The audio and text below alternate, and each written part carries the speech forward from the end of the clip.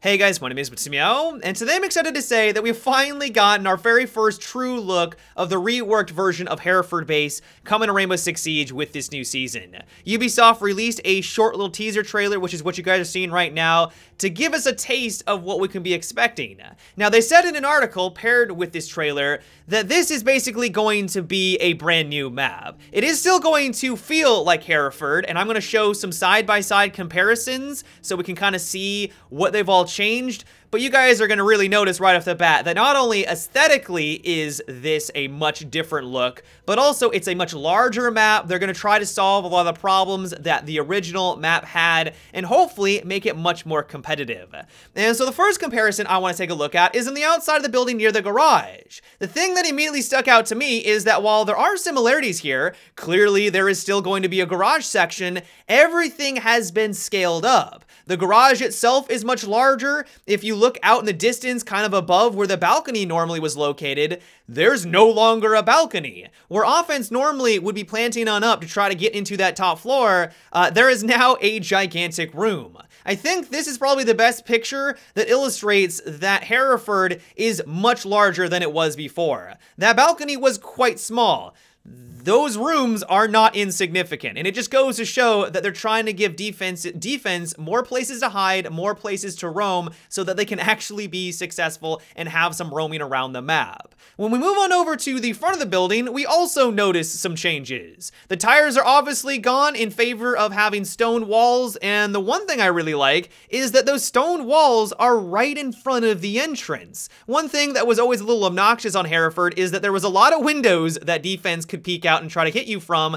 but there wasn't a lot of spots that you could really hide behind while droning. It looks like they're solving that problem with that front stone wall. Now, sadly, it doesn't pan any more on over to the left because I was really hoping that we would get a glimpse of the entrance to the basement, or even if there is going to be a basement. If they do include it, that honestly might make Hereford Base one of the largest maps in Rainbow Six Siege. Because they're making everything larger here, if they do include the downstairs, that means we got basement, first, second, and third.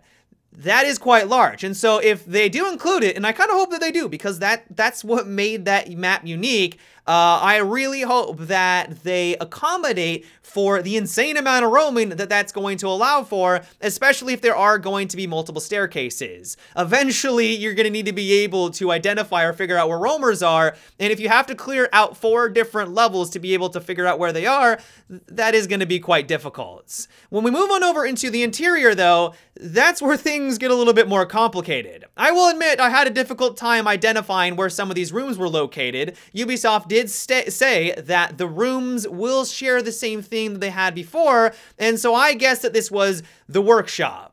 One thing that stuck out to me is that it seems like they're still keeping the verticality gameplay that Hereford Base is known for. It seems like they are toning down on the overall destructibility of the map, which was one of its biggest weaknesses. Offense could really just hit you from every single direction as long as they had the tools to get through all of those walls, but there is still going to be that verticality, which I think is great because that was very unique to this map. When we move on over into the hallway, I think it gives you a better idea of that very concept. All of these walls are concrete, or it appears to be that most of them are. We don't really have any idea if this is the main staircase or if this is the side staircase. I'm assuming it's the main one because it looks very similar to the one that we have already in the game right now, but they have already confirmed that there are going to be other ways for you to move up and down the different levels, so this isn't going to be the only one. Moving on over into the garage, like we thought from the outside of the building, this is much larger. Now, I'm assuming that the camera is directly in front of the garage door. I say this because of the slanted rooftop on the left-hand side there. That kind of matches what we saw on the outside of the building.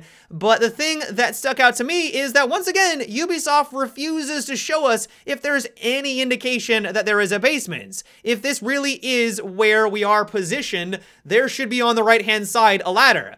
We don't get to see a ladder, and they just don't want to pan anywhere on the right. And so maybe there's an indication somewhere in here that I've just missed, but they don't seem to want to show off that basement section.